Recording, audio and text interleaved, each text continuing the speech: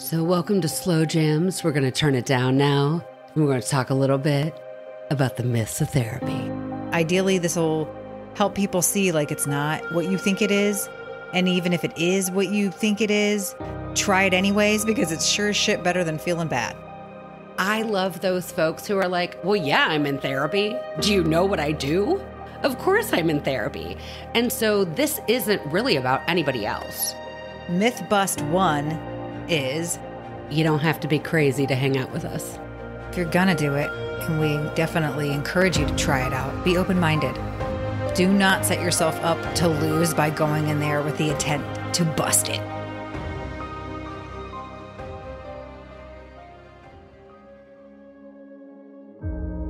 It's the first responder, the first to get the call, the first on scene, greeted by God knows what, pushed beyond the limits that they don't even set.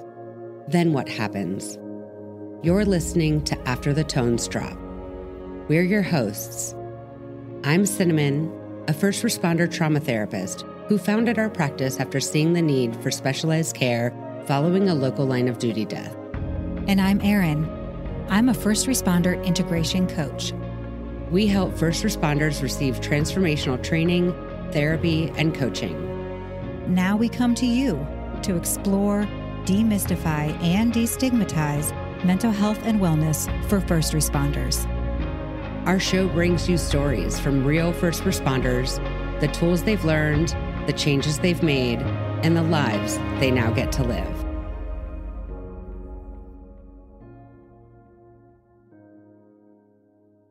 The whole Mythbusters idea is a lot of fun, actually. It is. Especially for people like us who are advocates who are like, everybody could use therapy. So welcome to Slow Jams. We're going to turn it down now. And we're going to talk a little bit about the myths of therapy. The myths of therapy. Bow, chicka, wah, wah. Like, this will be the next series of Mythbusters on the Discovery Channel, is people being convinced that therapy works. I like that. So Erin, why are we doing a Mythbusters around therapy? Couple reasons. One, it's super easy for a podcast like After the Tones Drop to feel like heavy and dark. And the truth is, it's serious stuff, but also we can still have fun and still have joy in our lives while talking about all of this stuff. Well, people say all the time, like, oh my God, your job has to be so hard. I can't imagine how you hear about all of this stuff every day. But the reality is we laugh in sessions. Like, obviously, we also do some crying. And we definitely don't laugh at the stuff should not be laughed at. Yes, there's a time and a place, but it's not as if every single moment is dark and heavy. And I think a lot of people who have never been to therapy, they see it on TV or they took a psychology class in college and they can think of like Freud. So just even on here, I would hope that people figure out that therapists don't have to look a certain way and can be, humorous and personable, but also like this is how we act when we're in session too. Right. So what you see is what you get. Yeah. Yeah. We're not just all like wearing our glasses with our little notepad, sitting in a corner while you lay on a, there's no couch laying here. Okay, wait. Okay. There's chaise laying. Yeah, I do have a chaise lounge. But everybody loves it. So especially after a long day at work, you just kick back and relax, but it's not like what you see on TV. It's not. Right. Like we're making eye contact if one chooses. Like my face isn't down in a notebook, where I'm going, interesting. Tell me more. Or, like, tell me about your parents. Although I do ask sometimes, but we'll get to that in the myths. Yeah. So as sick as it is, people that are already clinicians, we watch our child go through a hard time or people around us that we love. And it's especially our children. It's just kind of like, well, I'm just getting them ready for therapy. Yeah. Give them something to talk about with their therapist.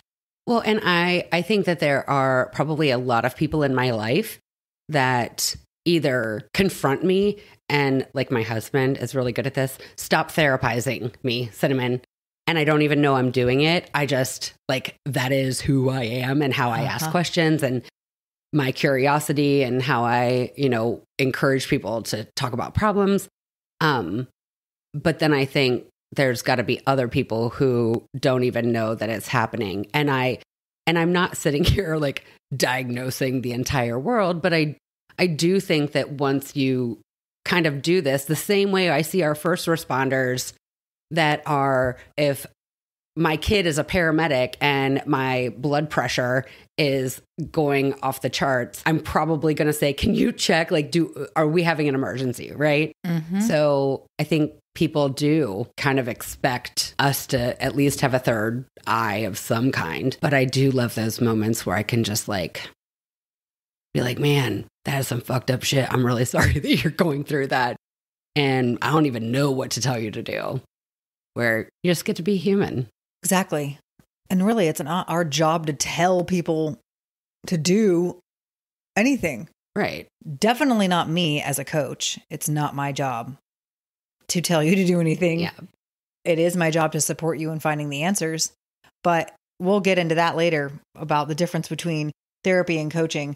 But nonetheless, we just thought it'd be fun to kind of like talk about some of the things that we have heard people say or we've seen throughout the years about the myths of therapy. And ideally, this will help people see like it's not what you think it is. Yeah. And even if it is what you think it is, try it anyways, because it's sure as shit better than feeling bad. Yeah, absolutely. And here's the other thing, like we are not cutouts, right? So just because you have a poor experience with one therapist doesn't mean that there isn't a therapist out there that you can connect with and it be really effective. And also, if you've connected with a great therapist on your first try, and then for whatever reason that therapeutic relationship ends and you have to find another therapist, you can connect with another person, another therapist who isn't the same as that first one. So maybe it's not the second one you try, maybe not even the third one. But I think a lot of people have the belief that they can only go to one therapist at a time. Mm-hmm. And, because of insurance. But one of the ways that I would say this is you get to interview a therapist.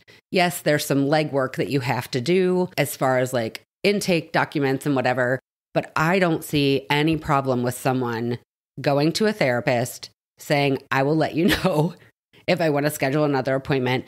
And then, going to 2 or 3 different therapists to see, okay, what feels the best for me. If it doesn't feel like a good fit, please move on, find another therapist. And part of our responsibility is also telling you if it's not a good fit. Yes. We are human and we are dealing with our own implicit biases and our own life experiences.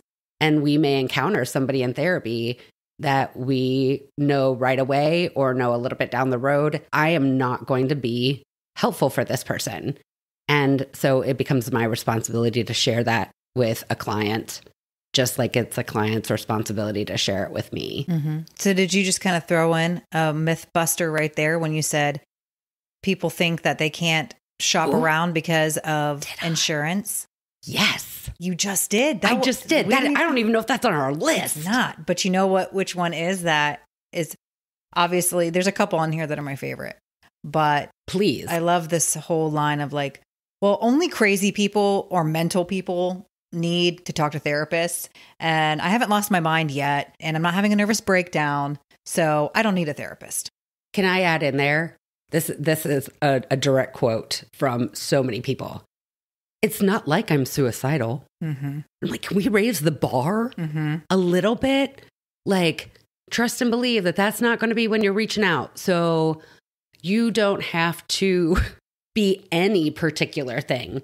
You can just say, hey, things are going well and I want to keep them that way. So when I have a critical incident, I'm going to check in with a therapist. Mm-hmm. I'm going to develop a relationship with a therapist. And that way I have the ability to go somewhere just to debrief, just to get it off my chest, just to process it with somebody outside of the realm of who responded. So I can take care of it. It's done, processed, put away when I go out on my next run. If you're a human being with a pulse. There's something in there that it would be beneficial to have a therapist, because therapy isn't about necessarily getting fixed. And now, of course, like when there is an obvious problem, going to fix the problem and come up with some solutions, of course, have a treatment plan, of course. But also, even if something isn't going awry right now, having that preparedness to know, like what you were saying with critical incidents, like a primary care physician. Yeah. I don't get one just when I'm sick. Uh-huh. I establish care when I move to a new place. Boom. So yeah, you don't have to be crazy or mental or be having a nervous breakdown or be suicidal or feeling like you're losing your mind. You don't have to wait until it gets that far in order to utilize therapy. So myth bust 1 is, you don't have to be crazy to hang out with us. Yeah. I mean, yeah. It helps. But, no, but I think, yeah, it's not because something is wrong. Mm-hmm. And I have a therapist. Most of the therapists I know have a therapist. Yeah. It's really about, I say a lot of times I'm a puke bucket because people just vomit, right? And then I get to take my puke bucket and go dump it into somebody else's puke bucket. And while we're doing that, we still get that feedback of like, that sounds really hard, or I'm sure that's difficult for you, or holy shit, I cannot believe you're still here standing. Mm-hmm. Like where it validates that you're having a thing happen because a thing happened. And that is one difference about specializing in this group is I don't always deal with people that have like those organic mood disorders. And yes, they are among the entire population. So first responders are not exempt from that. But really what people come and see me for is the things that they've witnessed or that have happened to them over the course of the job, or whether it's cumulative or chronic, or something acute. But it's not because like I don't treat some layperson off the street who's been struggling with anxiety their whole lives. That's not what I see. What I see is I've been doing this job enough and long enough that it's messing with me. Mm-hmm. And I need to talk to somebody about it. Or I've watched other people go down this path and I don't want to. So I want to get ahead of the game. And I had, I've talked to younger folks and they're like, I can't believe I'm here already. And I'm like, no, you're here right on time. You figured it out. You have a bad call. You have a bad run. You come deal with it. Don't wait until you have 15 or 20 years of cumulative critical incidents and 2 divorces and your kids aren't talking to you and kid gets married or graduates and you all can't sit at a table together because it's so much tension, right? And we know that happens. You probably know someone that it's happened to. Mm-hmm. All right. So you don't need to be crazy to hang out with us. Yeah, definitely not. What about, and this was touched on in episode 1, the weakness. Yeah. The P word, but we don't call it the P word. Yeah. We're not going to call it the P word anymore. This idea that people that go to therapy are weak and they don't have enough willpower. And they should be able to solve their own problems, or I can solve my own problems, so I don't need a therapist. What comes to mind is that idea of like, I'm great at giving advice, but I can't take it. My dad has that line. He needs a t-shirt made, so I think I'll get it. It says, take my advice, I'm not using it, which is such a dad joke, but also very true. Yeah. And part of that is like, of course we don't. Like when we have a dog in the fight, whatever objectivity we have in looking at our friend's situation where we're like, oh, well, it's clear as day. You should do this, right? When all of a sudden you're the one that has the dog in the fight and it's your dog that can get injured or can lose, then we're not so go get them over that simple answer. We're going to be like, yeah, but what, right? We start weighing the negatives that can happen. And so the reality is we shouldn't just solve our own problems. It's not a should. And so therefore it's just, we have our own problems and sometimes we can solve them on our own. And sometimes time solves them. And sometimes it helps to get a neutral third party involved to bounce things off of. Yeah. And we don't give advice. I learned a long time ago, I used to be a domestic violence counselor. And one of the things that I learned initially was you don't give advice because God forbid they take it. Right. And it goes wrong. You have to trust your clients to know ultimately what is best for them.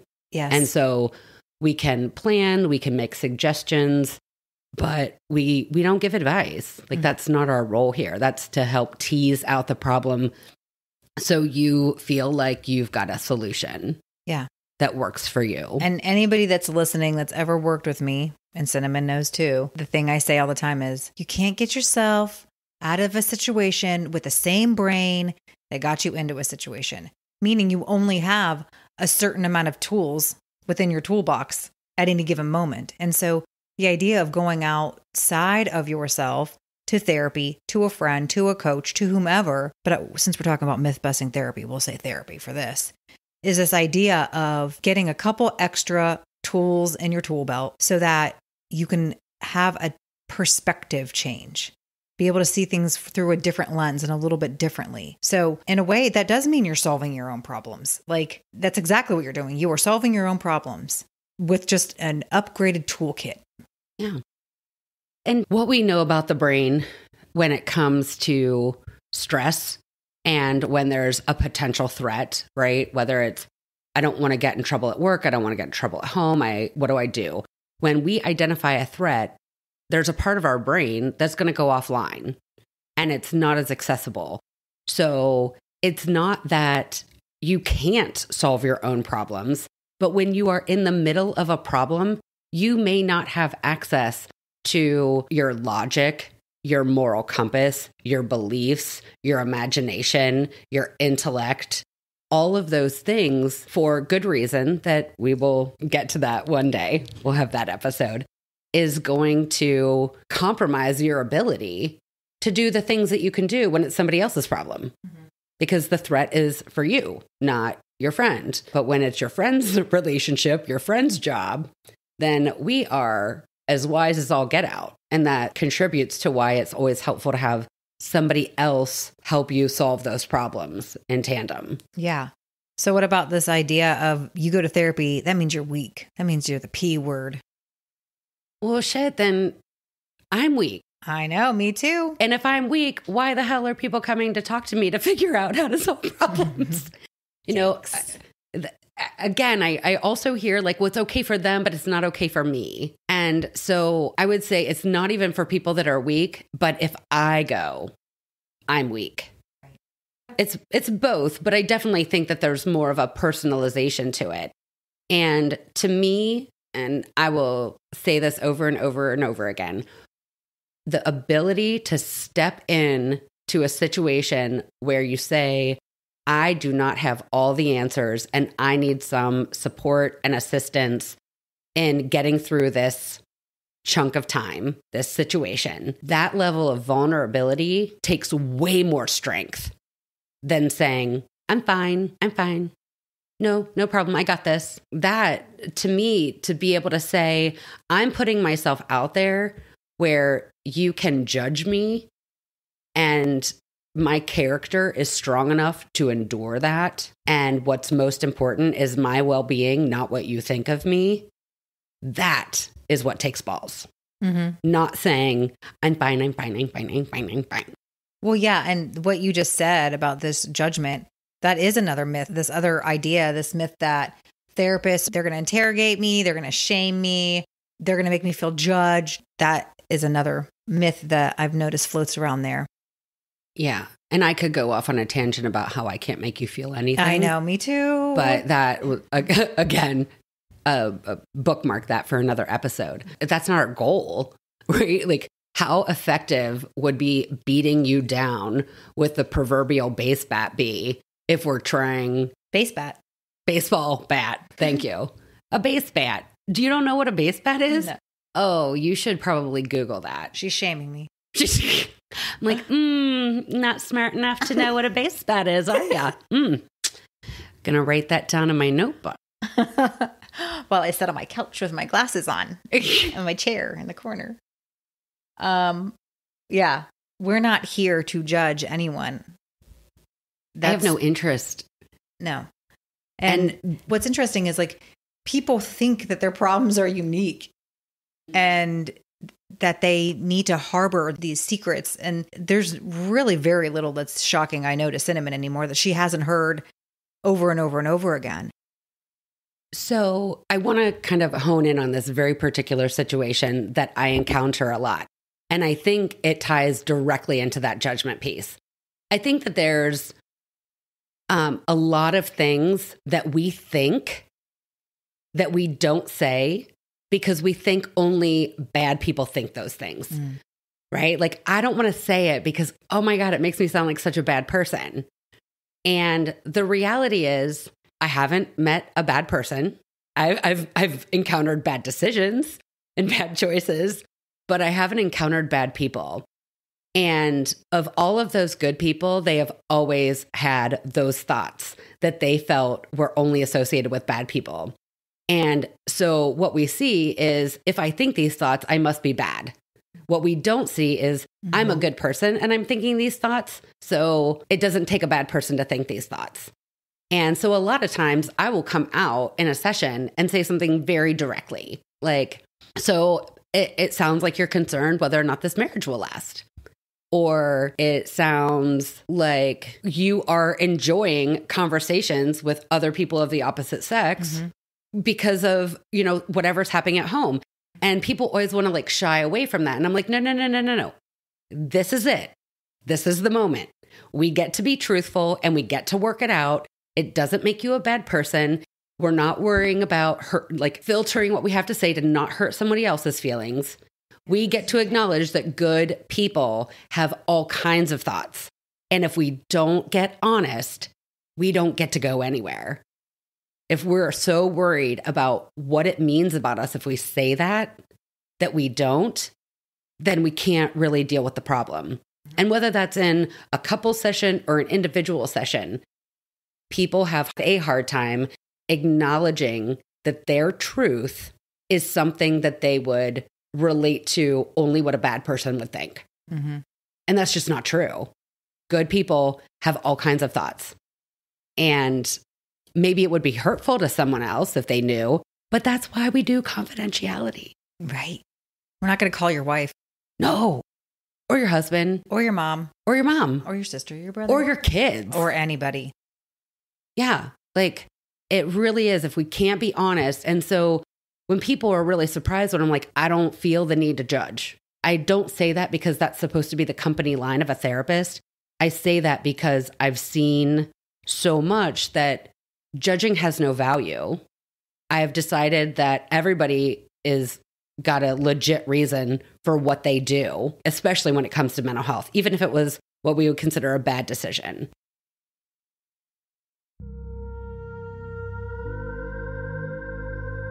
Hey there, listener. If you could ask any question or freely talk about any challenge related to being on the job and no one would know, what would you say? We are excited to share about our confidential hotline that we created just for you. Through this confidential hotline, you can leave a message sharing a success, a struggle, or simply ask a question. We will spotlight calls and offer feedback and insight from a licensed therapist and a certified coach who work exclusively with first responders. You can access our hotline voicemail by visiting afterthetonesdrop.com and clicking the voicemail tab. Additionally, you can join our mailing list if you'd like, or easily follow us on Facebook and Instagram for all the most recent updates. You know the drill. Tell a phone, tell a friend, tell a first responder.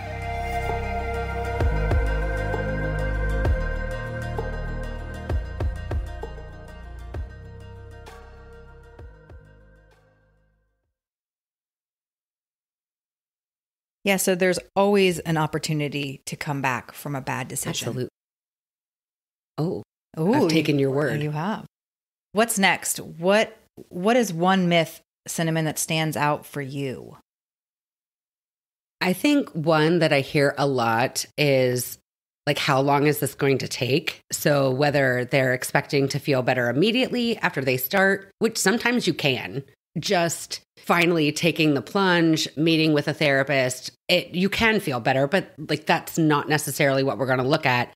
But I also think that a lot of people think that they have to go to therapy forever. Like, it's like one of those things that once I start, I can't jump off, or we're just going to keep finding more and more problems. And I don't think that that's necessarily true, but I also think that it can be true and can be beneficial. So, we deal with a lot of folks who maybe come to see us initially for critical incidents. And what we find is after we get through their treatment plan, Ben is walking around like he's in charge of the whole place. Ben is the dog. Ben, the pug. So when they come in for the critical incident and we, kind of identify what their treatment plan is, what the course of treatment is, then we might get to the end of that and they may want to set up what we would call like a maintenance schedule. So whether that's like once a month, once every 6 weeks, once every 6 months, it's the idea that our first responders are going to go back to work, and any given day, they're going to have another critical incident or another event. And so it's not that, oh, you're so broke that you're going to take a lifetime to fix. It's that once you establish a relationship with a therapist, you might as well keep it going, even if they aren't weekly or biweekly appointments, but that you have this like touchstone to make sure, hey, if something does start to slowly spiral downward, that you already have that in place. Because I know for us, unless it's like an absolute emergency, which we will figure out ways to get people in on an emergency basis. But if it's just like, hey, I need an appointment, it may not be for a month and a half that you get in. So having something already on the calendar, to me, just makes sense. Yeah, well, it's the maintenance idea. It's kind of like you haven't been to the dentist in 15 years. You go, you get your x-rays, and all of a sudden you find out, oh man, I got 6 cavities. I need a root canal, like this tooth is chipped. So like that first couple months, it's like intensive. You're going in there, you're getting drilled, you're doing the work. Yes. And then after that, all of those things are resolved and fixed, but you're going back for your cleanings so they can make sure your fillings haven't fallen out. It's that whole maintenance program so you can keep up that healthy mouth. Absolutely. Mm-hmm. Who doesn't need a healthy mouth?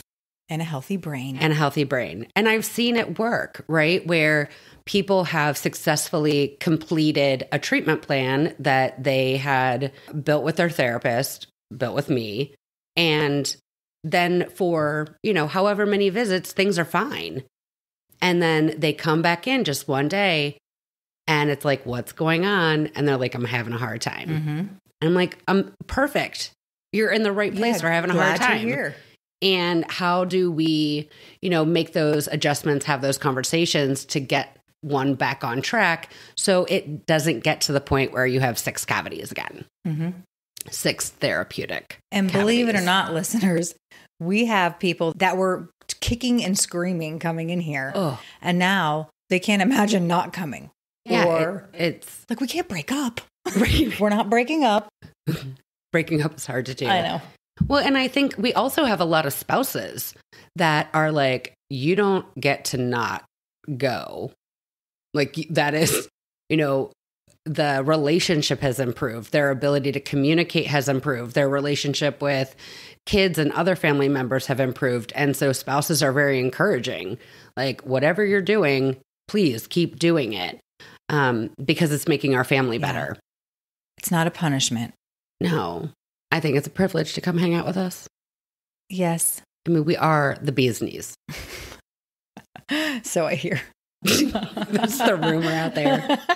Like my sticker that says, save the bees and their knees. Well, this lady across from me loves to talk about childhood trauma, loves to talk about things that we bring from childhood, and we'll get into that down the road. But That's something that often we hear too. Another myth with therapy is that all they're going to do is make me talk about my past relationships with my parents and how crappy or whatever my upbringing was, or like what was lacking from my childhood. So basically that all of my problems are about my childhood. And let's talk about your parents. Let's talk about what it was like. Okay, so I am a little guilty of this. However, I don't think that, if you're coming in for GD, Ben, if you're coming in for like a specific issue, let's say there was a critical incident or you had a particular event or you're experiencing particular symptoms, that is not necessarily where we're going to go down the rabbit hole of your childhood. What we are finding, though, is there's a direct correlation. And it's not about your parents being shitty parents. Mm-hmm. It's about we acknowledge parents, whether it was last generation, our generation, the generations to come. Everybody's just doing the best they can. Yep. And when people say to me, I just worry I'm going to screw my kids up and they're going to be in therapy. I'm like, stop worrying. You are, and they will. Well, and we joke like that, but the truth is that we are doing the best that we can. Yeah. And there is no handbook to parenting, to raising a family, to marriage even, to any of it. We just, one day we turn 18 and somebody says, hey, you're 18 now. You're an adult. Yeah. Even though you don't have a fully functioning brain until you're 25, we're going to send you out 7 years early with an incompletely developed or built brain. Yeah.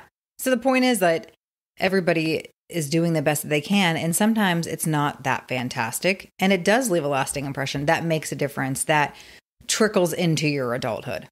So just even a lay example would be, let's say my mom is afraid of water. And her fear translated into my own fear. Mm-hmm. So if I'm doing a river rescue and I panic and I need to resolve it, well, yeah, like it might come up. Where did this panic come from? Where did this anxiety and worry come from? Well, I've always been worried about water. Okay, well, what was happening that led you to always be worrying about water? Well, my mom didn't like the water. And maybe that could have come from her parents. Like, it's just really figuring out what the source is.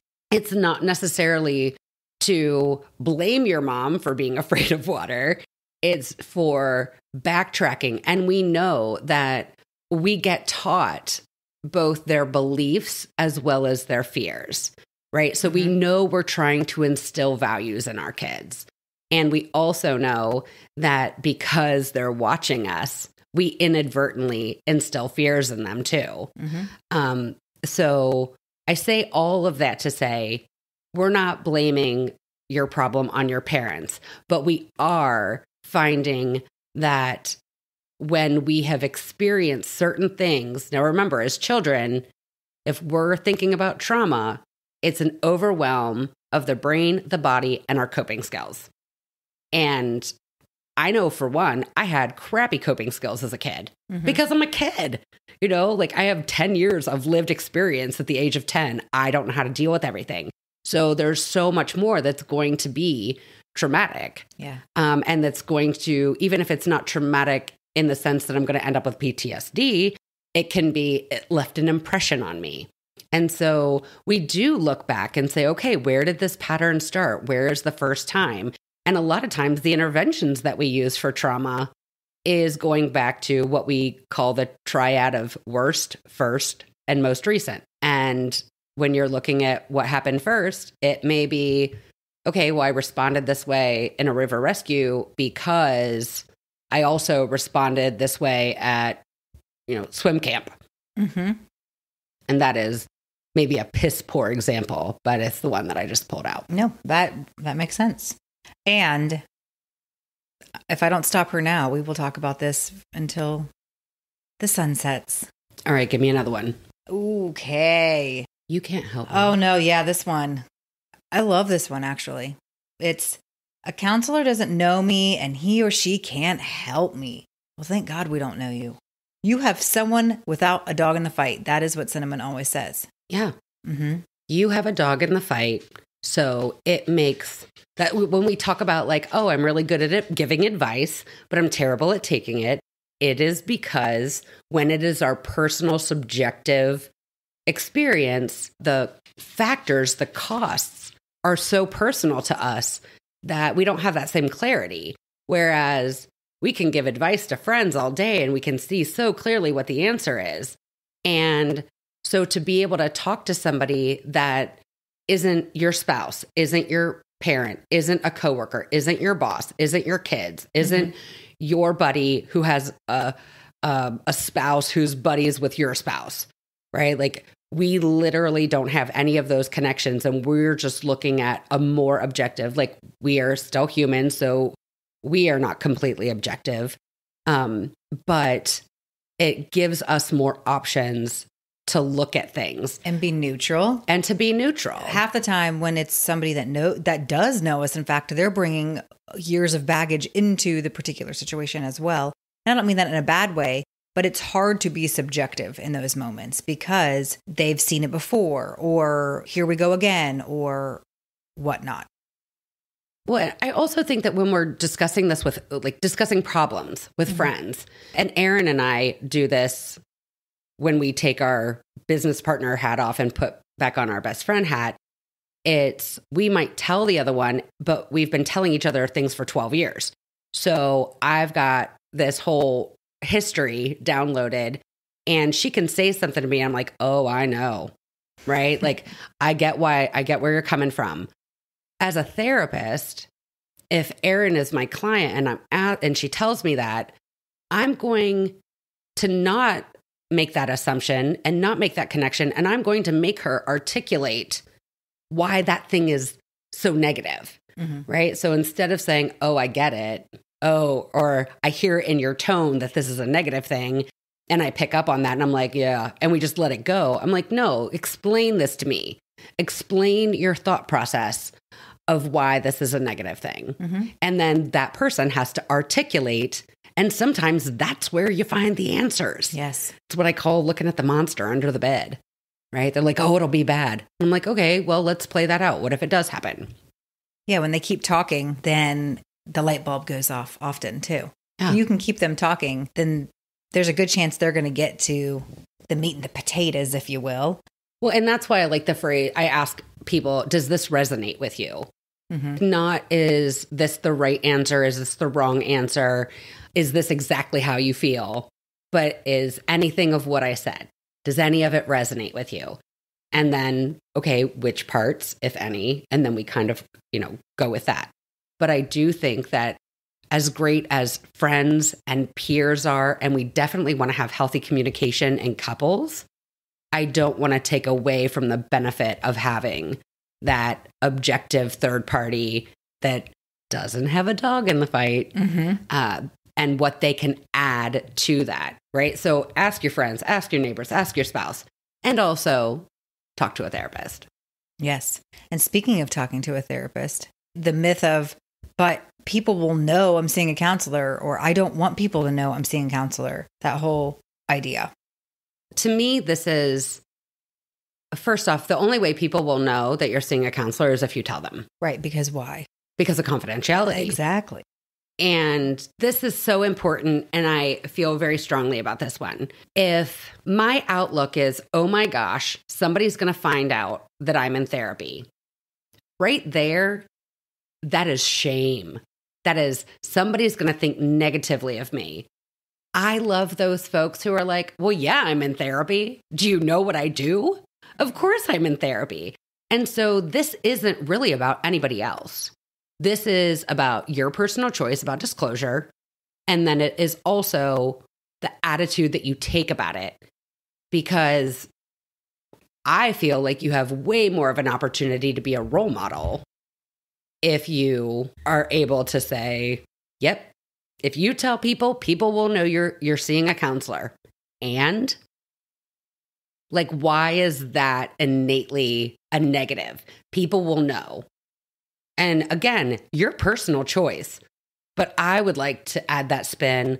Hey, if I'm going to go to therapy, and I'm a leader in my department, that I'm a game changer in my department, then hell yeah, I'm going to be like, I'm going to therapy. Like, I'm going to participate in normalizing that rather than, creeping around and being, scared somebody's going to find out. And I always say, man, if I could have like a team roster and people could see who's all with me, there would be no more stigma. And I would assume that every clinician that does this kind of work, where, I've had people walk in my office as somebody was walking out and they're like, oh my God, that was my mentor. I had no idea they were coming, and maybe I would have been here sooner if I had. Yeah. Like if whether or not you know it, there are people that you respect that have already sought out help. Mm-hmm. And that might be part of the reason why you respect them and you don't even know it.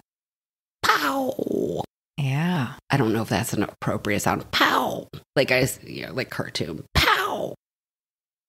I visualized it. You did? You saw like the pointy talk bubble around it that was like with the superheroes. Okay. Yes. Anywho, people might know, and I hope they know, but it won't be from us. Yeah. So we'll put it that way. And people will try to talk about other people. Oh, yeah, that's fun. And, the reality is they're still not getting anything because we would never admit that we know what you're talking about. We know that person. People talk amongst themselves, and so they know. And it's one of those things where you get to have confidentiality and you get to break your own confidentiality whenever and how you choose. That does not give us permission. So we just can't really do that. So the long and the short of it is it's your choice if people know that you're seeing a counselor. That's it. And instead of making that a bad thing, we can turn it into a good thing. Hell yeah, people know I'm seeing a counselor. Yep. I'm changing the culture in my department by sharing that information because I don't want another one of my brothers or sisters to die. Yep. I mean, that was what it comes down to. That is what it comes down to. All right. So therapy doesn't work. Okay, let me rephrase. That is not a statement. That is actually a myth that I probably should have started the sentence differently. So the myth is that therapy people doesn't work. say and think that therapy doesn't work. Yes. And you're right. You can't just go get done therapy. Like you can't just like Botox or like osmosis. I sit in the therapy chair and I get well. Right. We give out homework. We give ideas of observation. Like, let's pay attention to this week. Sometimes it's hard work outside of therapy. Sometimes it's not so hard work. But the reality is coming and seeing us isn't necessarily going to solve all your problems. And but I know your back into it. I know it's like you can go sit in a church, but that doesn't mean you're going to find religion. Or you can go in a gym and sit there and watch everybody pump iron, and that doesn't mean you're going to get muscles. It's the same idea. And let's be honest, I think we all would like that. Yes. Yeah. I mean, I laid my head down in algebra all the time on my algebra book. I still don't know what y is. Right? Like, it's just not how it works. So, yes, therapy works if you work it. That's right. Yeah. You got to have skin in the game for it to work. Absolutely. But it will work. Which goes to, let's kind of like wrap up with our last one. And I hear this pretty frequently, and it's usually said in a joking manner. I used to hear this more years ago before we kind of like started talking more about mental health in everyday conversations rather than just in those exclusive moments. And that is, I am beyond help. And what I have found is, no, you're not. No, you're not. You're just not.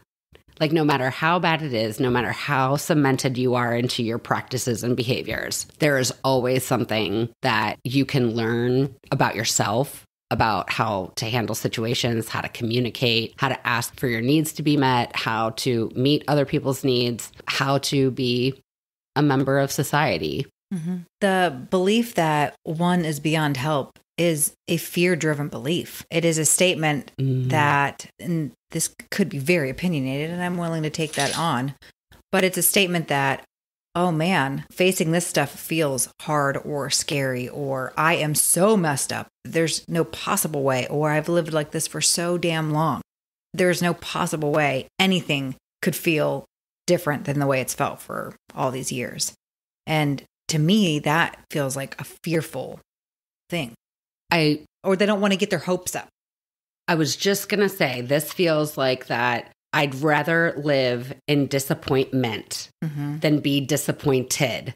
So if I come in low and say I am beyond help, then I will not be disappointed or crushed when I actually try therapy and it doesn't work. So if I am afraid that whatever is going on with me cannot be resolved, it is a very safe thing to say that it won't work, because then I can't be disappointed. I'm just living in that bottom margin of disappointment. I'm beyond help. Nothing's going to work. I might as well just stay like this and not even give it a try, rather than, well, I watch other people go to therapy and I see other people improve. So I'm going to go. And then we have that fear that it's not going to get better. And so we just give up before we ever get started to avoid disappointment. Yeah. And we do that in a lot of ways in life. Tons. Outside of just therapy. Yeah. Well, I call it the this old dress mentality. Like if I come down the stairs and I say to my husband, look, Ed, don't I look so pretty? And he just kind of like gives me a side eye, it's going to feel shitty. But if I come downstairs and the first thing I say is, oh my God, I feel so fat and ugly in this outfit, what is he going to do? No, babe, you look great. And I'm like, no, stop. I just, this whole thing, I just pulled it out of the closet. And so what I'm doing is I'm coming in low and putting the emotional labor on him because I am afraid that if I come in high, I'm going to get knocked down. So it's that toxic Midwestern humility. That could be a whole episode. Of toxic Midwestern humility? Yes. Is it just Midwestern? I don't know, but I feel like we're so supposedly nice that that's just something that we do. Yeah. Along with like a Midwestern goodbye where we walk people to the foyer and then we walk out on the porch and then they walk to their car, but then we like walk to their car. Like we don't know how to say or when to say goodbye. God bless the Midwest, the Middle West. So of all of these, like maybe the list we covered today isn't something that you had. If you have another belief about therapy that you want us to bust, please feel free to call the hotline and we can either use your hotline call or we can just take the question and have it as part of one of our discussions. Also, you can always hop on Instagram or Facebook and follow us and ask a question there. There are ways. And we do monitor messages and things like that. So yeah, I mean, I think that don't knock it until you try it. And if you try it and it doesn't feel like a good fit, go find someone else. And feel free to interview people, like go to multiple therapists to find something that fits you. And also like interview your therapist. Most therapists will have like a free consultation, or at least they'll have some conversation with you before your session. And that's where do your research. Well, what interventions do you use? Have you been trained in cultural competency for first responders? Do you specialize in, drugs, alcohol, trauma? Like how many first responders do you see? You can ask those questions to get a better idea. And also word of mouth. We don't advertise. Like our private practice doesn't advertise anymore. We used to, but it was ineffective. And what I found was I was declining more clients because they weren't in my specialty niche, where the word of mouth is, hey, I know a therapist, you should go talk to this person. And that is what we see most effective, because you can Google it, you can read on Psychology Today, you can do whatever. But at the end of the day, you're going to trust your brothers and sisters to give you the name of somebody who will do right by you. That's right. And also, if you're going to do it, and we definitely encourage you to try it out, be open-minded. Do not set yourself up to lose by going in there with the intent to bust it. Right. Like I met my therapist and nope. Yeah. I found out that they really only take crazy people. Yeah. All the myths were true. All right. Then we'll just go find more myths. Yeah. All right. Well, I feel good about promoting a healthy perspective on therapy. And maybe we can talk about barriers another episode and how to solve those. So like maybe after we bust through the myths, now we've got to deal with the barriers like insurance or finance, and we can have a separate conversation about that. But I think it's just important as and key to first responder mental health and wellness is that we address as soon as possible in this podcast the things that we have heard repeatedly about why people aren't going, and give solid examples of how that's not true in every case, and what the advantages are, or even how to spin that myth into, yeah, people will find out that I'm going to therapy and I am cool with that. And I'm cool with that. And, you know, I'm contributing to the greater good of my department and my community. So I feel like we hit this one on the head. Yeah. With my base bat. Base bat. And yes, I will. I'm going to sketch a drawing of what a base bat would look like. And listen to, you can always check our show notes. We always have information, resources, supportive stuff with everything that we do. So we'll see y'all soon. Take care. Thank you for joining us for today's episode of After the Tones Drop. Today's show has been brought to you by Whole House Counseling. As a note, After the Tones Drop is for informational purposes only and does not constitute for medical or psychological advice. It is not a substitute for professional healthcare advice, diagnosis, or treatment. Please contact a local mental health professional in your area if you are in need of any assistance. You can also visit afterthetonesdrop.com and click on our resources tab for an abundance of helpful information. And we would like to give a very special thank you and shout out to Venz Adams, Yeti, and Sonda for our show's music.